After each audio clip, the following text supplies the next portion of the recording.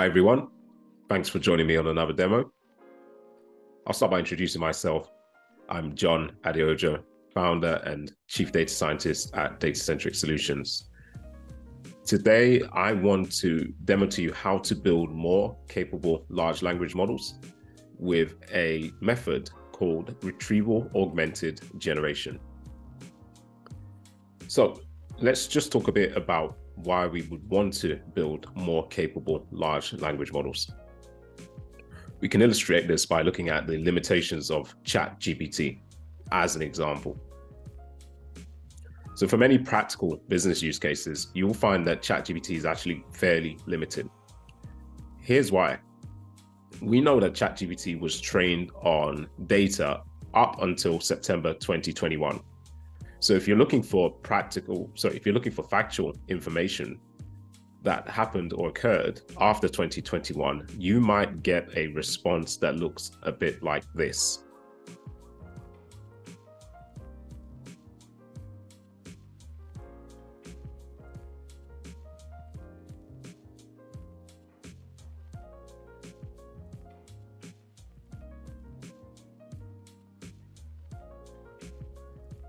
I've asked the model, was there an earthquake in 2022? And the response I get is, I'm sorry, but I don't have real-time information on events that occurred in 2022, as my knowledge was last updated in September 2021. You may want to consult a reliable, up-to-date source as a news website or a government agency that monitors seismic activity for the most accurate information on recent earthquakes. Is there anything else I can assist you with? Obviously, this isn't very helpful.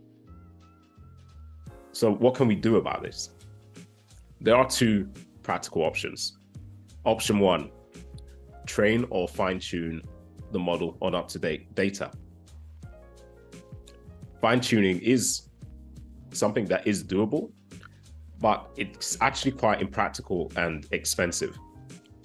Putting aside the costs for a minute, the effort alone required to prepare the data sets for fine-tuning is enough to forego this option. Option two, use retrieval augmented generation methods. RAG methods are actually pretty easy to implement. There are frameworks that exist now that can allow us to implement those quite quickly. I'll go into the details in this video about how we can use RAG methods so that we can answer questions that are beyond the training data that the large language model was trained on.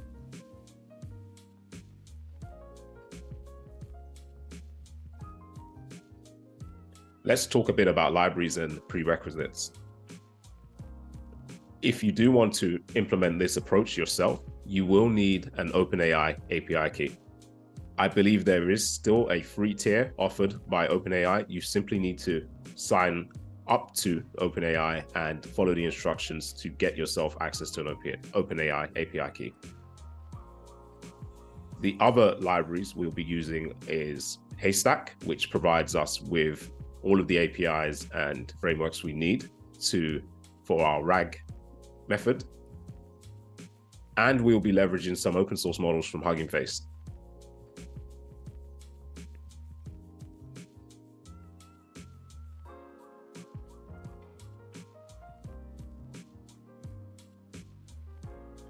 Now, we will get into some of the technical details around how we can enable our models with RAG methods.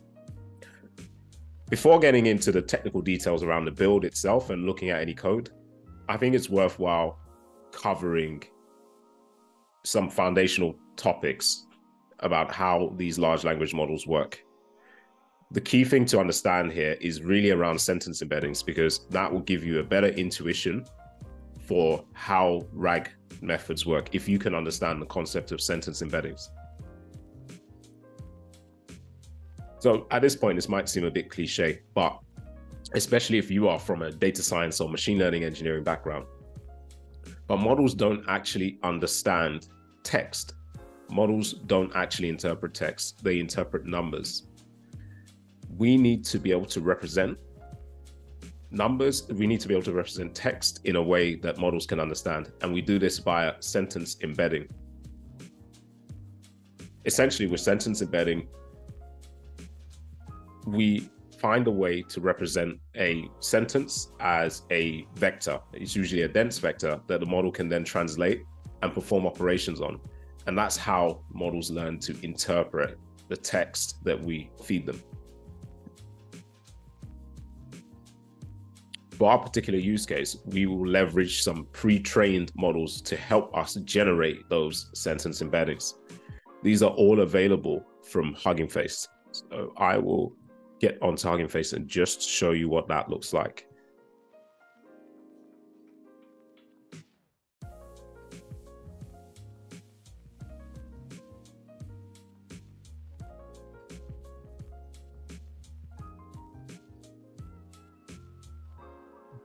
So just stepping into the sentence transformer library provided by Hugging Face, there are a number of sentence embedding models pre-trained that we can leverage to generate sentence embeddings for our retrieval augmented generation process. Now, if it's not clear to you how this all fits together, please continue to watch. It will become more clear as I step through the pipeline.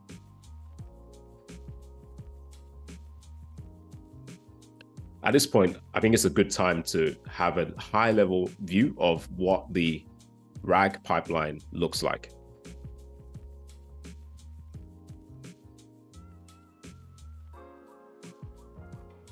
So retrieval augmented generation, what do we even mean when we say that? We are basically giving the large language model access to a knowledge base in the form of text documents. So these text documents can be PDFs, they can be Word documents, or they can be pure text. We take that through various steps, and this is what you see on screen now.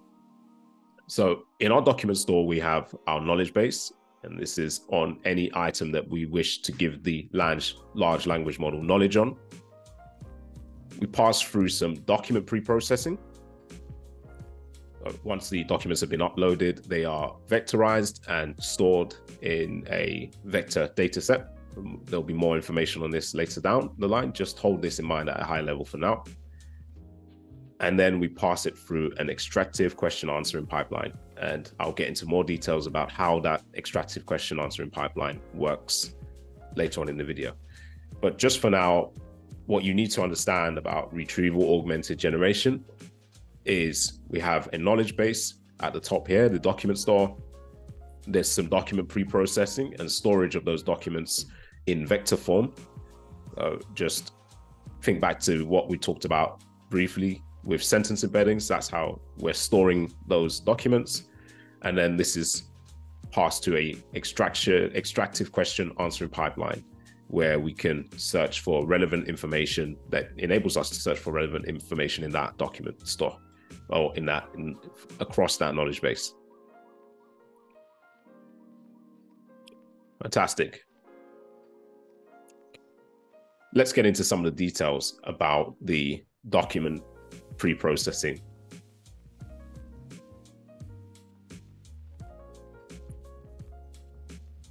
The best thing is to step into the code so we can understand exactly what we mean and what we're doing with the document pre-processing.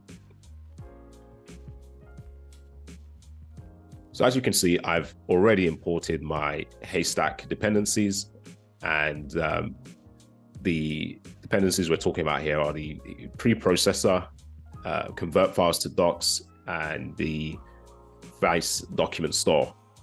So let's just walk through what we're doing with this document pre-processing. So the first function I defined here is to pre-process our documents.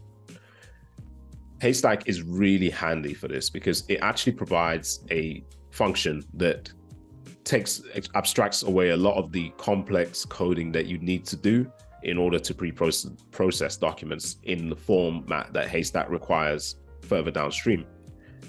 And this is all done through this convert files to docs function. So your convert files to docs function can actually work on your document store. So you just need to provide the directory or the path to your document store. and it will automatically detect what the extension of that document is, or of the documents in the document store, read those in and pre-process them in a way that you've defined in the preprocessor class.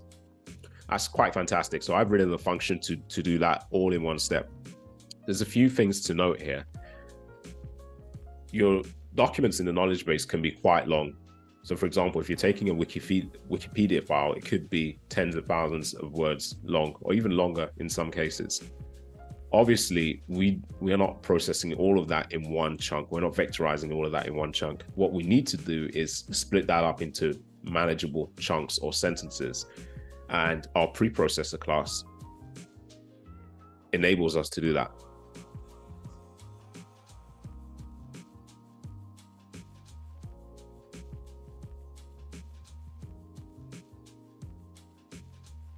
We do that by defining the split length, which is the number of words that we want each sentence chunk to be.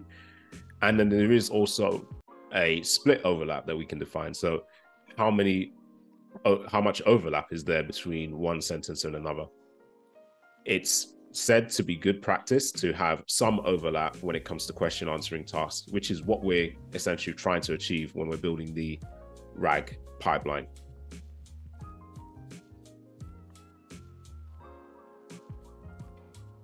What we return from running this function is our formatted documents, or our formatted knowledge base. This can then be taken on and processed in, it can be vectorized so we can form our sentence embeddings from here. And we need it in this form to be able to process it downstream.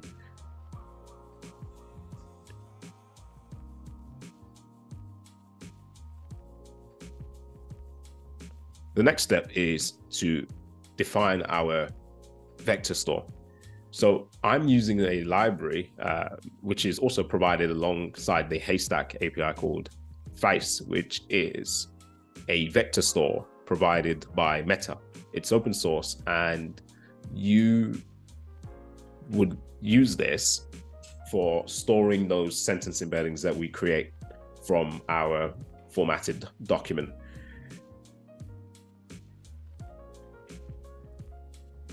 So why do we use Face in the first place? Well, Face enables us to do efficient similarity search across those sentence embeddings.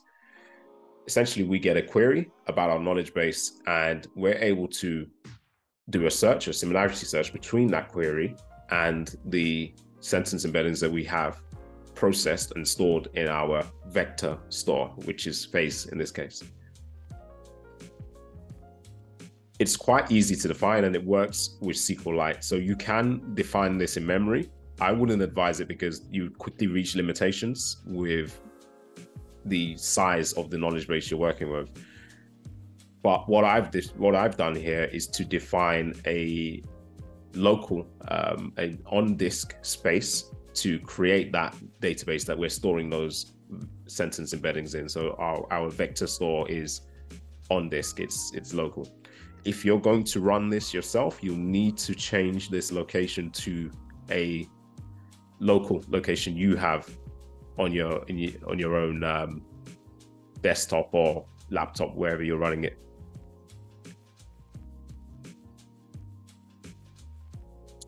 Another key point to note here is that this embedding dimension, which I've denoted as 768 dimensions, has to be the same number of dimensions as your sentence transformer that you will use. And I'll get onto more detail about how this vector store works with the sentence transformer a bit later on. But the key takeaway here is we need the vector store to be able to store our sentence embeddings for search and retrieval that we're going to perform on those later on. That's probably a lot, but let's just take a step back to understand where we are here. So what I've shown you is the code for the document processing steps. So we've read our documents in from the document store. So our document store contains our knowledge base. We've read that in, and that could be of the form of a PDF or a docx document, a Word document, or it could be a text document. We've applied pre-processing by splitting that document from one large chunk of text, or several paragraphs of text, to smaller manageable chunks. We have then defined our vector store database, which will make it easy for us to perform search and retrieval based on similarity matching further down the line.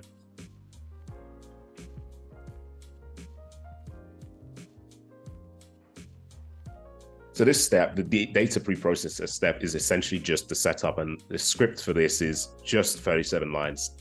Again, this is going to be available to you on GitHub to look into and play with yourself. So the link for the entire project will be in the description for this video.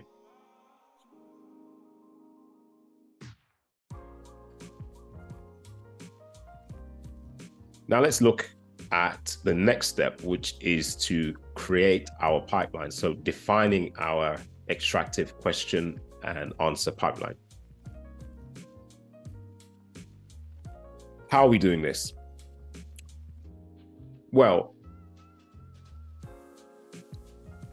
first of all, we have to understand the concept of a pipeline. So a pipeline consists of nodes, which you can think of as operations, things that take an input and return an output. So if you're mathematically minded, you might think of this as a function. These nodes are executed sequentially and in a defined order. What we have here, if you imagine, is we want to give our large language model access to a knowledge base so that we can ask questions about that knowledge base. We can do this by defining an extractive question and answer pipeline. So there are two nodes in this pipeline, a retriever node and a reader node. And I'll go into details about what each of these do.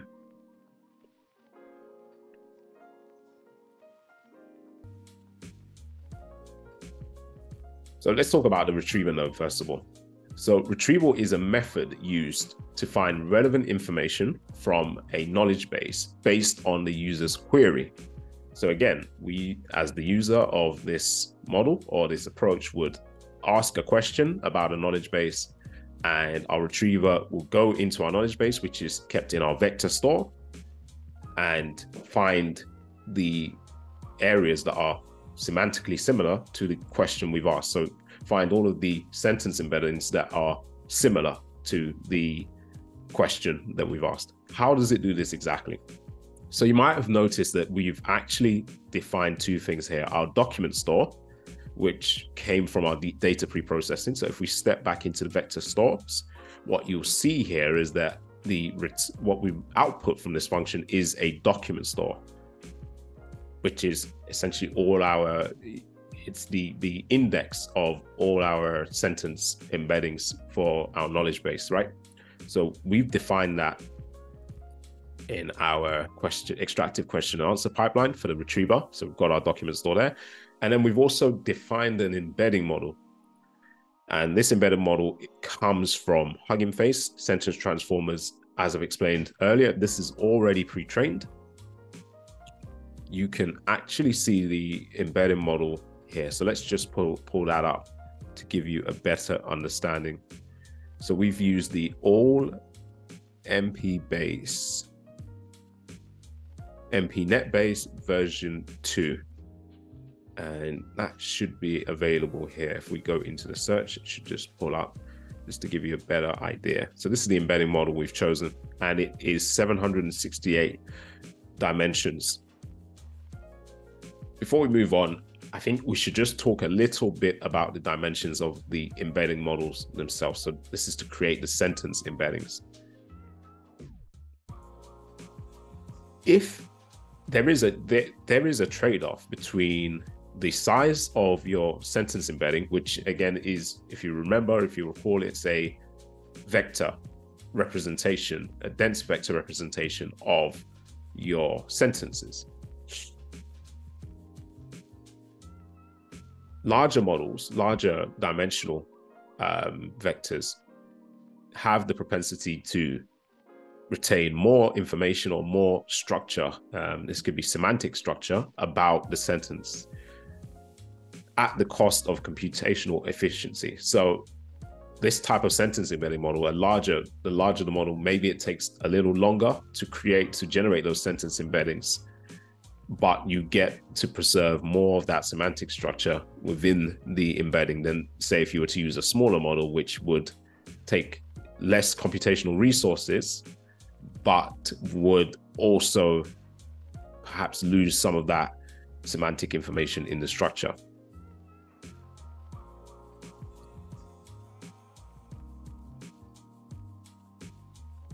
Once we have defined our retriever, we can run the update embeddings process on that retriever. So remember, our document store is a vice vector store, and we run the update embeddings method on with the retriever that we've defined, and that will convert all of our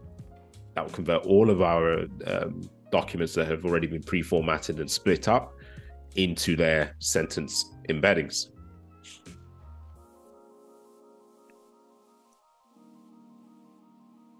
The reader is the next step in the node.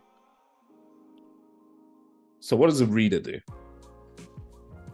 The reader takes the output of the retriever, which is selected sentence embeddings. So the retriever not only converts those documents into sentence embeddings, but it will provide the match or the sentence embeddings that are similar to the query that we have, and it returns the top K number of sentence embeddings based on their similarity score. The reader then acts on that output. So let's talk a little bit about what the reader does. Again, we've used the functionality provided from Haystack, which is the farm reader. So the reader is a large language model that has been fine-tuned on question answering tasks. So for this use case, I have just defined the reader as the Roberta Base Squad 2 reader. So that's just a large language model, again, which is available from Hugging Face. So you can get into the model card just to give you some idea of where that is.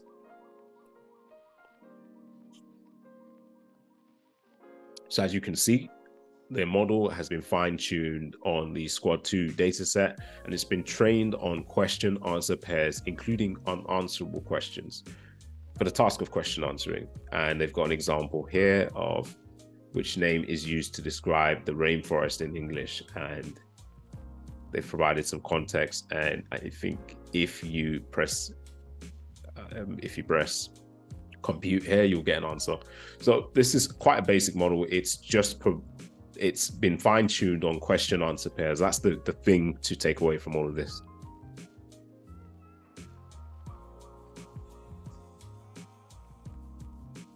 What does the reader do once, with that model, with the fine-tuned question answer model? Well, what the reader does is it operates on the output from the retriever and the initial query from the user. So we might get a query on our knowledge base, for example, how many cars were in Brooklyn on the 15th of June, 2022. We might have the answers to this in our knowledge base. The retriever converts the query into a sentence embedding and looks at the sentence embeddings in our document store that we've already defined,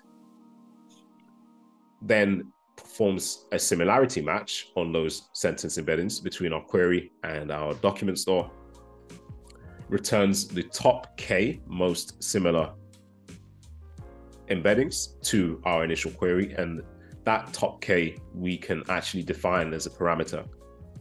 So it could be 10, K could be 10, K could be 15, it could be 5. That's a degree of freedom that you get to play with as the engineer. Once that has been done, that top K list is passed on to our reader. Then our reader looks at this list and selects the response that answers the question for us. And there is a confidence score. It doesn't just select one response, it returns, again, a top K responses to the answer to that it believes answers our query. And there is a confidence score associated with all of those responses. So it's ordered from the highest confidence to the lowest confidence response. Taking a step back, if we look at this from a really high level view without technical terminology, the retriever selects the relevant part of our knowledge base, and the retriever answers our questions from that relevant part of our knowledge base. That's how we can augment our natural language models to answer questions that they have not been trained on.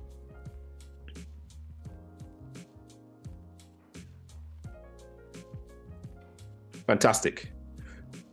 So again, this is kind of testament to how powerful Haystack is as a tool, because that whole extractive question answering pipeline with our retriever and our reader can be defined in just under 18 lines of code, which is very useful, especially when you're looking to build prototypes and get them up and running and in front of your stakeholders really quickly. Great. So we have talked about our document pre-processing, which is reading in our documents from our knowledge base, reformatting them so they can be used downstream, and then defining our vector store. And then we've talked about our extractive question answering pipeline, where we have defined our nodes, our retriever, which isolates the relevant parts of our knowledge base, and our reader, which finds the appropriate responses to the question or the query that we've asked. What next? There is one more step here, and this comes in the form of an agent. Let's talk a little bit about agents and how they make this whole thing possible. Because without an agent, really, it's quite hard to get quality responses from just the reader and retrieval method alone. So how does an agent work?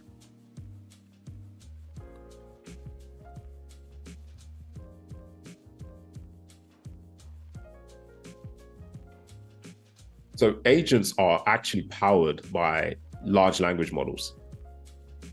In our case here, we are using OpenAI's GPT-4 to power our agent. How does an agent work? Now, this is kind of a simplistic overview that just applies to this approach, because there are many different types of agents. But essentially, an agent has access to a set of tools that we define and we give it access to. The agent has the ability to comprehend the query, and you've seen this already, because if you use ChatGPT, the model behind that, GPT-4, can understand your queries. So the agent has the ability to comprehend your query. The agent also has the ability to make observations. These observations come from the responses it gets after using a tool or after executing on a tool. That's the power of an agent, and it's kind of summarized here. So at a really simplistic high level, and we will get into more detail about how agents operate, an agent will receive a query, then it will have a thought, it will think about how it needs to respond to that query and the thought is based on the tools, right? So it think about, okay, I need to search for the number of cars in Brooklyn on the 22nd of November 2022, let's say. Then it will look at the tools available to it, and those tools could be anything from a search extractive question answering pipeline that we've defined earlier. It could be a Google search engine. It will decide what tool is most suitable to use, kick off the pipeline for running that tool, and then it has the ability to actually observe the output of that tool. So maybe it performs a search or with our extractive question answering pipeline and discovers an answer is there were 54 cars. It will make an observation and decide whether that answer makes sense or whether it needs more information to answer the initial query. And then it can iteratively go back and use the tool again, slightly changing what it's looking for. So maybe it says, oh, I haven't been able to find the answer to Brooklyn.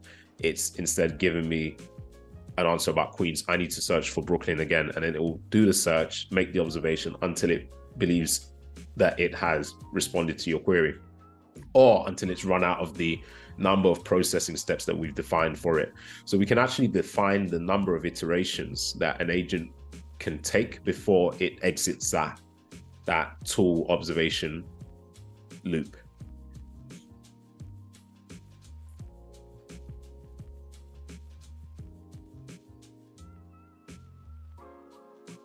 Type of agent that I've described here, or the type of prompting that's behind this agent, is called the zero-shot react prompting. So react is reason and act. And the thought process I've described is essentially the react, reason and act prompting process. The reason that this was invented or put in place is because there is this propensity for large language models to hallucinate. So if you just ask a query directly, sometimes it responds with something that sounds plausible, but isn't actually plausible. And what researchers have found is that you can reduce the propensity for a large language model to hallucinate if you use this type of react prompting that I've just briefly described here. Great. So what does this all look like in the code itself? Let's jump into that.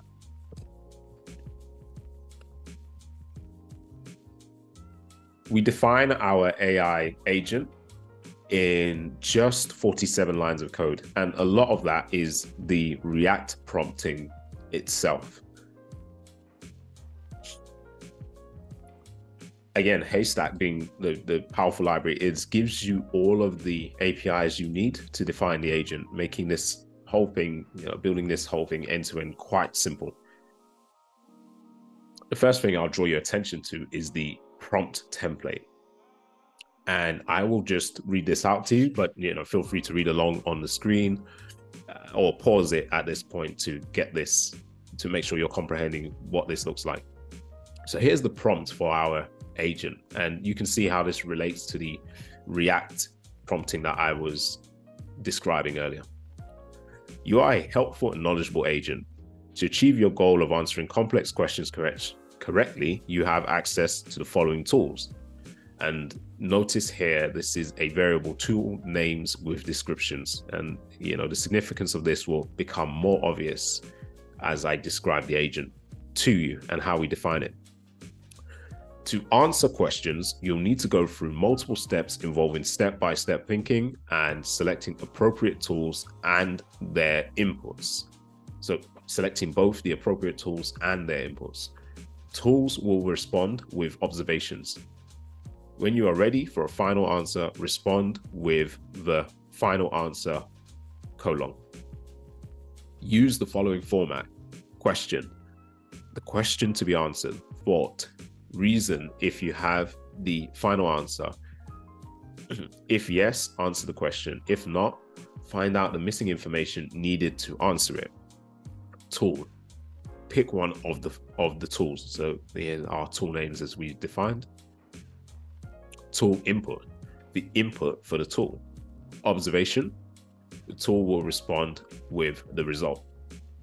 Final answer, the final answer to the question. Be concise, 500 words maximum.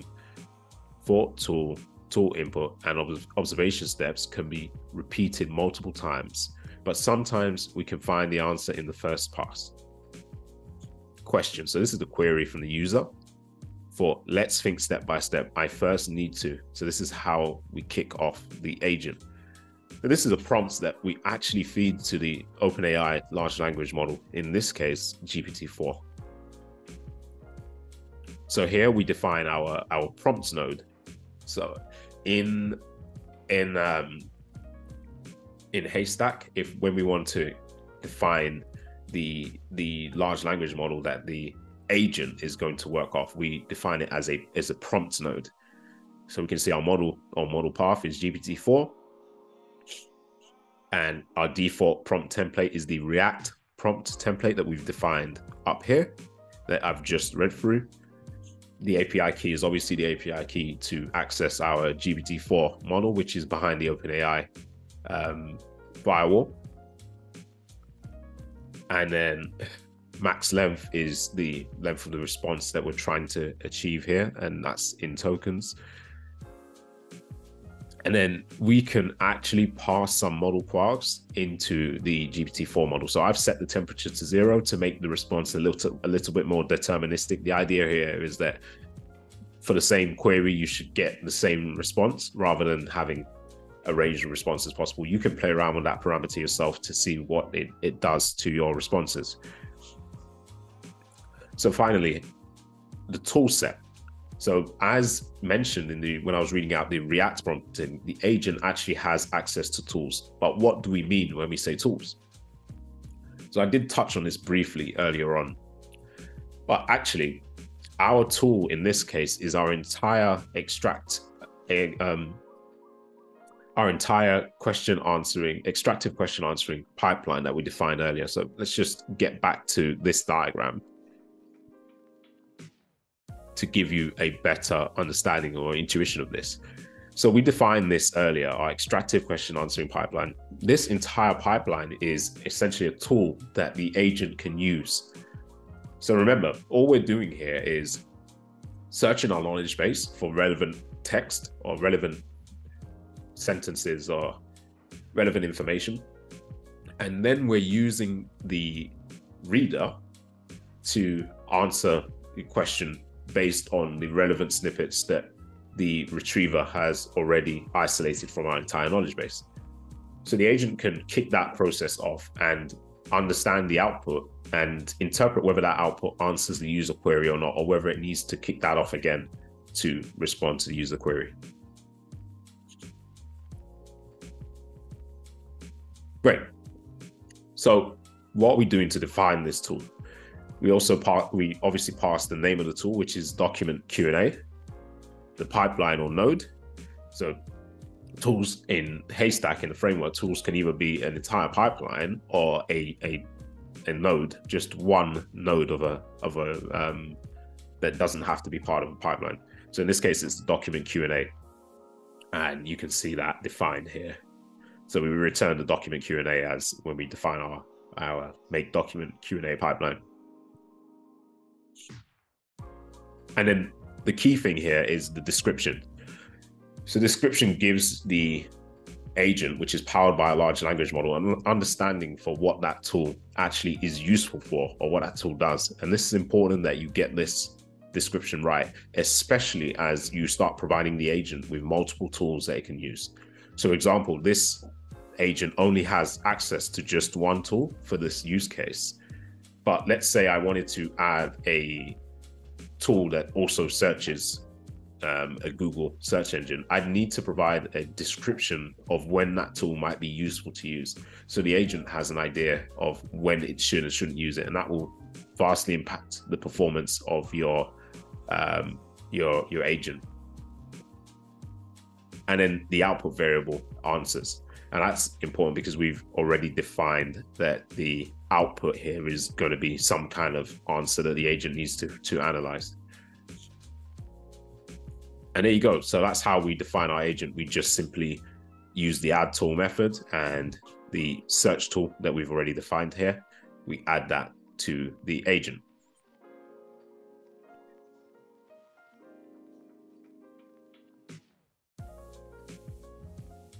Okay, fantastic. So we have effectively defined our entire retrieval augmentation generation enabled large language model. I've shown you the code for this, but what about seeing this thing in action? How does this actually work? Let's get into that. I have actually created a front end for this in Streamlit. I'm not going to go into the details of the front end, but this will be available for you in the GitHub repository for this project, which I have provided the link to in the description for this video. So when you get the chance, have a look at the front end yourself just to see how everything works. It is done in Streamlit. It's a bit fiddly to play with because Streamlit, as you know, if you've ever designed any front end in Streamlit, you'll know that it has this tendency to run the script from the start every single time, and there's things that you need to do to stop that happening. But it should be clear to you once you have a look at the script yourself.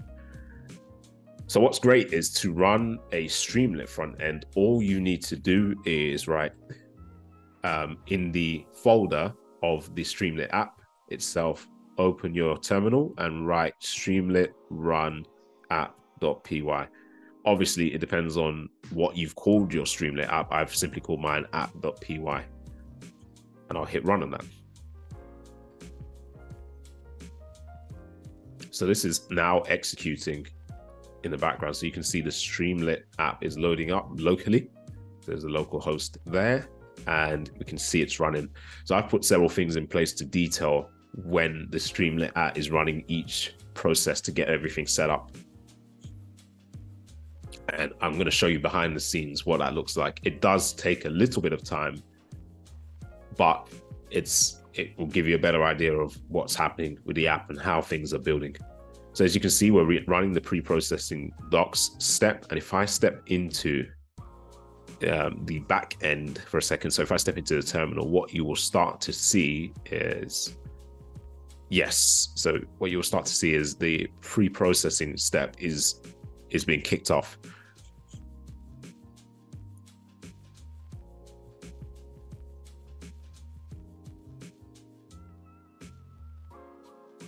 So that's still running the pre-processing doc step, and this will take some time.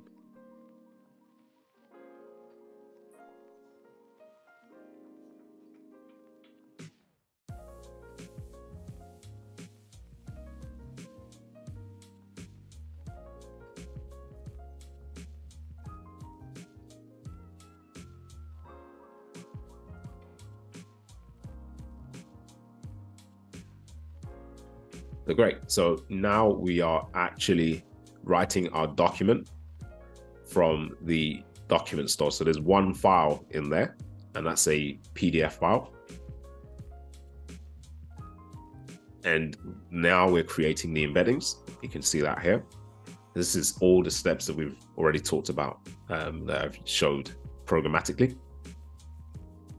And if I step into the Streamlit app, you can see it's building the question answer pipeline. So that is the pipeline that we use to create to do the search, the retrieval and search.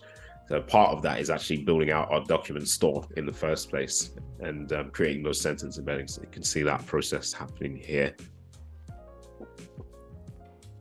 It does take some time. So just,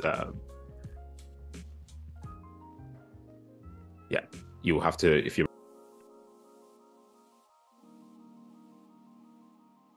fantastic. So the app is ready to use. Just realizing I haven't mentioned what document that we've actually given our large language model access to through this retrieval augmented generation process. It's worth talking a bit about that. So I'll pull that up just to give you a view. So in our document store, in our database, we have a Wikipedia article that I have downloaded as a PDF, and it's all about the Russian invasion of Ukraine in 2022. Now, granted, I understand this is a sensitive topic, but the reason I have chosen this topic in particular is that we have an entire Wikipedia article written here about an event that occurred from 2022, and we can be sure that our ChatGPT model doesn't have access to any of this information, and it serves as a good test for the power of retrieval augmented generation, which I'm about to demonstrate here. You can see this article is 82 pages, so that's quite a large knowledge base. Granted, a lot of it is actually references. So you can see here from about the 36th page, it's just references back to back. But we do have a significant knowledge base to draw from.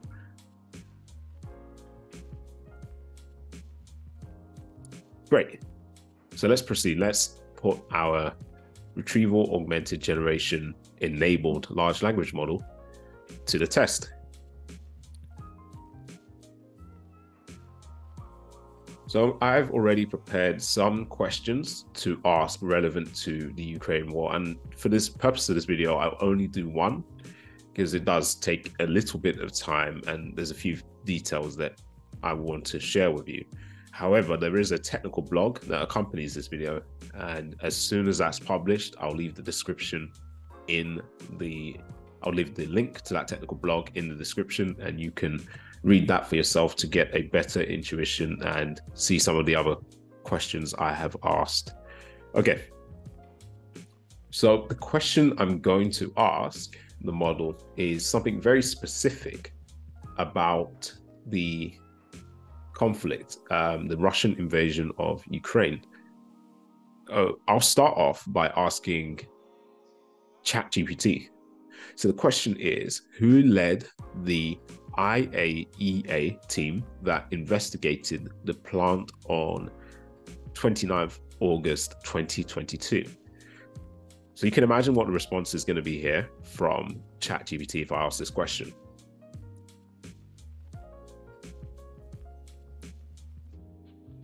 Again, it doesn't actually provide the answer to the question because we get this thing here. It's like an automatic thing that says, you know, its knowledge is cut off at September 2021, gives us a view about what the IAEA is. So the International Atomic Energy Agency, right? But doesn't answer our question. Now, this is a great example to demonstrate the power of a RAG-enabled large language model. Let's see what our RAG-enabled large language model manages to come up with. So the same question, who led the IAEA team that investigated the plant on 29th August 2022? So hitting submit here, we're running and you can see the agents working, and I'm just going to show you what's happening behind the scenes. So this is our React framework actually in place. So you can see the query here, who led the IAEA team that investigated the plant on the 29th August, parameters, and then we can see what the agent is actually doing step by step. So find out what the IAE is and which plant was investigated on the 29th. Then I need to find out who led the team that conducted the investigation. I don't have this information at hand, so I will use the document QA tool to find it. And that's the tool that we actually defined earlier on. That is our retrieval and reader node combined. So that's our pipeline, and it's great. So to use the tool input is our initial query, and then it's got an observation, a response from the tool, which is Raphael Grossi. So then the large language model, based on that React prompting framework, has now come with a response. The document QA tool has provided the name Raphael Grossi in the response to the query. This suggests that Raphael Grossi led the IAE team that investigated the plant on the 29th of August 2022. I don't need any more information to answer the question. Final answer, Raphael Grossi led the IAEA team that investigated the plant on the 29th of August 2022. Fantastic. So you can see the reasoning steps of the agent here with that React prompting, which is really useful for tracing back how your agent got to the answer. And if we wanted, we could actually output this in a chat-like framework. So here we go. So for the response here, we get our final answer, which we saw in the background as the agent was working. And, you know, we get the final thought there as well. Great. So hopefully that demonstrates the power of retrieval augmented generation to actually enhance the capabilities of your large language models. You can see there the difference between ChatGPT, where it didn't have access to that knowledge base and couldn't answer our question, versus our retrieval augmented generation enabled model, which does have access to the knowledge base. Now, there might be a few things you're thinking here, and the first of which might be, okay, great, but why don't I just paste that PDF into ChatGPT and ask it the question based on that? Now, you can, but that doesn't work for much longer documents. So as you saw there, we had about 86 pages of wiki there. Now, imagine that's a policy document or a regulatory document that you wanted to ask some questions about. ChatGPT isn't going to be able to take that length of context to answer questions. So using RAG is a great way to answer questions on much longer contexts of documents. The second thing is on the time it takes. So I did touch a little bit about the latency here and the speed it takes to, first of all, generate that document store itself, and also the latency of the agent responding. This can all be solved by building this out on the correct infrastructure. So I'm not using any GPUs here. This is just purely all on CPUs, but generating our sentence embeddings, I think we can use GPUs to do some of those operations in parallel, which would vastly speed that up. We can also have a persistent sentence embedding database, a persistent vector store, which would mean that we wouldn't have to generate those sentence embeddings from scratch every single time. We could just pull from the data store, the vector store that already exists. That would save some of the speed issues here as well. Where I see this is very much there are a lot of companies and a lot of businesses that require just basically questions and answers from policy documents that they already have internally. So previously working at a bank, we had something similar that helped automate a lot of our IT help desk requests. So we had an internal chatbot that basically just had access to the IT policy documents, and you could, instead of speaking to an IT analyst, a human IT analyst, you just interact with this chatbot, which was able to solve 90% of your problems, and obviously relieve the workload from the IT team, so they could concentrate on more strategic objectives rather than having to firefight every single time. I think there's a lot of space for retrieval augmented generation enabled large language models in that area of business, in terms of processing and understanding as a study partner to understand long text documents as well. So I've seen these things being used for people that are, PhDs that are looking at research papers and having to look at large volumes of research papers. Instead of perhaps just looking at one, maybe you could have a whole catalog of research papers that you need to investigate and you need to look over quickly, and you can use this method to do that. Policy documents, regulatory documents as well. The use cases here are really endless, actually, and I think there's a lot of scope there's a lot of scope for practical application of this for businesses. There is still the potential for these models to hallucinate, and that is something that you need to be aware of. So even with the React prompting framework in place, the model can still hallucinate and return responses that aren't quite right. I think there are ways around that, and one of the things that I'm exploring is looking at integrating this more into a chat-like framework where there's a memory component. And the reason that is because if you suspect that the model's hallucinating, you can ask it to regenerate its response, or you can interact with it like that, like you'd have a conversation with a human being where they've given you an answer to something and you suspect that answer isn't quite correct. And then maybe they look again and go, oh, I made a mistake. Actually, it's this.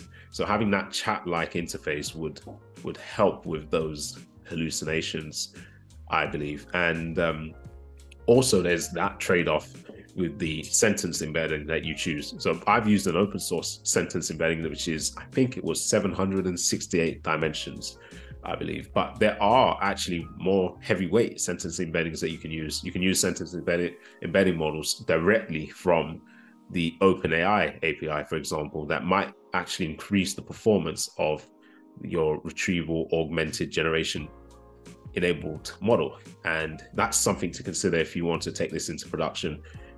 would you use a OpenAI sentence embedding model instead of an open source Hugging Face sentence embedding model?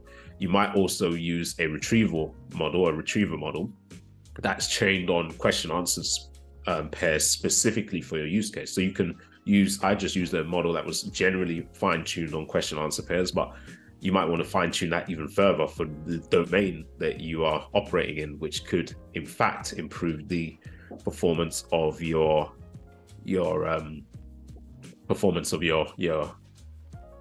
app end to end as well. And that's something to consider when taking this into production.